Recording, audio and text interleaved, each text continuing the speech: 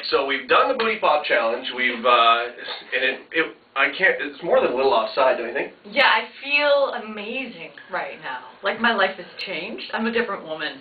You are a different man. Me, not so much. I'm wearing what feels to be ladies' underwear that's padded, and now I must say, walking through the office with them, we did like the squeeze the Charmin test, and a number of our staff thought, hey, this is working for you, buddy. Yeah, we can feel it. So when you watch this, it's coming. Do you feel this?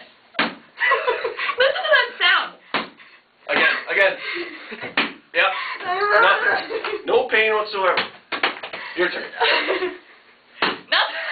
It's like this was a spin-off of the booty pop. We had no idea. Yeah, this is an added bonus. Like, the normal sound, this is the only one drawback at an office if you're wearing these, you know, and maybe people would go around like, good job! It would normally sound like that, and then it gets to you. And then your cover's blown. Like a pillow. Then your cover's blown. You're dead. So here's what we want you to do. Now, you've seen the ridiculousness of it. May I mention spectacular? Spectacular, right here. We would like you to go to the online poll, front page of our website, star933.com.